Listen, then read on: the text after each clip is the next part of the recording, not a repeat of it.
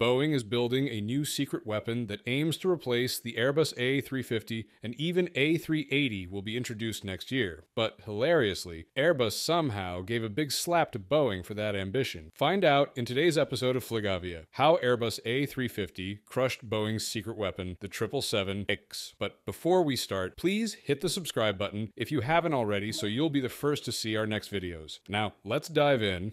The Boeing 777X is the largest twinjet ever built. Its enormous engines and unprecedented wingspan promise unmatched fuel efficiency, ushering in a new era of high-capacity, long-range flying.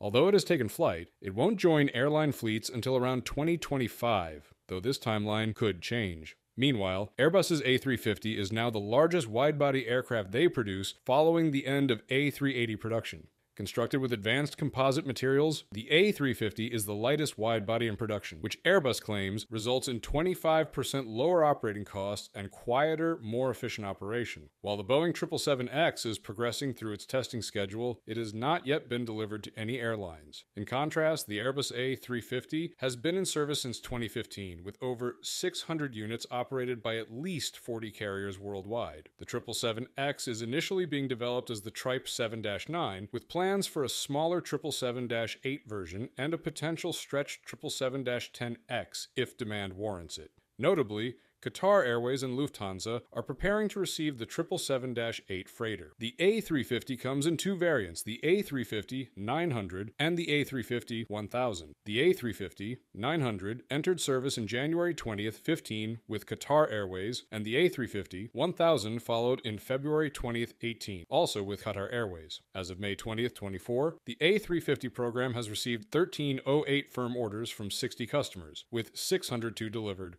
primarily the smaller -900 type. Besides, freighter variant A350F also has 55 orders to date, but there are no deliveries yet. Boeing also reports 481 orders for the 777X, though this may be inaccurate as some airlines like Emirates have swapped 777X orders for other aircraft without adjustments in Boeing's reporting. Thus, while the A350 leads in orders, it's quite an unfair comparison due to its longer availability. The A350 and 777X both incorporate remarkable next-generation technology that enhances fuel efficiency and passenger comfort within their advanced wide-body designs. The 777X, set to be the world's largest twin-engine jet, incorporates advancements from the 787 Dreamliner. It boasts the largest wingspan of any commercial aircraft and unique folding wingtips for better airport compatibility. The 777X is powered by the GE9X engines, the largest and most efficient aircraft engines at present, utilizing composite fan blade technology for greater thrust and reduced fuel consumption. Passengers will enjoy a more spacious cabin, expansive windows, optimal pressurization, ambient lighting, and enhanced design. The A350, constructed with 53% composite materials, offers lightweight durability. Its adaptive wings flap in flight to optimize performance.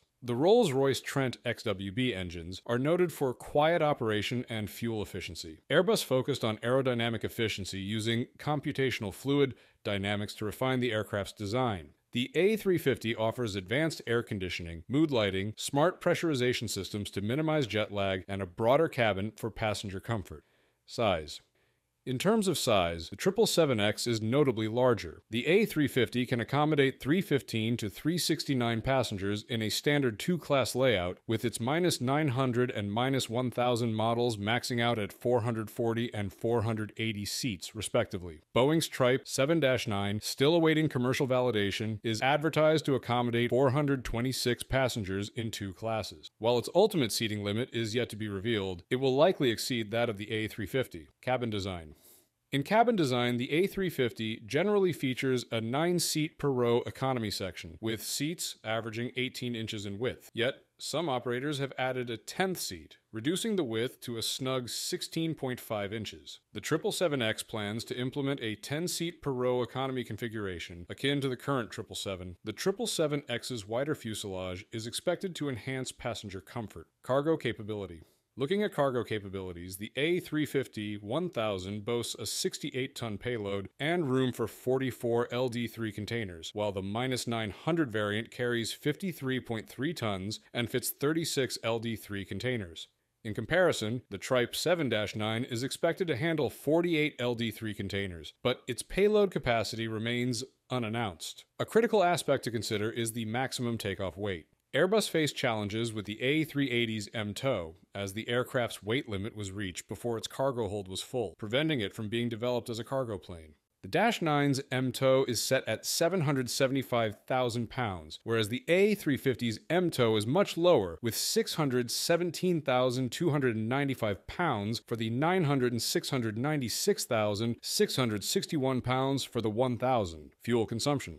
In terms of fuel consumption, the Type 7-9 has a fuel capacity of 350,410 pounds and can travel up to 7,285 nautical miles. This suggests an approximate fuel consumption of 48 pounds per nautical mile. In contrast, the A350-1000 holds 274,808 pounds of fuel and boasts a range of 8,700 nautical miles, resulting in a fuel usage of about 32 pounds per nautical mile. But it's essential to consider the inherent weight differences between the aircraft. The Airbus A350, 1,000 tips, the scales, at 284,000 pounds, approximately 129,000 kilograms, while the Boeing 777-9 stands heavier at 400,000 pounds, around 181,400 kilograms. The A350 significantly reduces its overall weight by incorporating advanced materials into its structure. Although the ultimate assessment of this advantage will only be possible once the Dash 9 begins regular flights, preliminary estimates can be drawn from its stated fuel capacity and range, and certainly the full picture includes the fuel consumption per passenger, which is a key concern for airlines. When considering a standard two-class configuration, the A350 consumes 0.09 pounds of fuel per seat for each nautical mile flown. The Type 7-9's consumption is slightly higher at 0.11 pounds per seat per nautical mile. Given the myriad of factors like flight distance, weight at takeoff, and others, it's challenging to declare a clear winner in efficiency. The 777X may have an advantage with its larger capacity, but the A350's lighter weight could tip the scales in its favor. Who's the winner?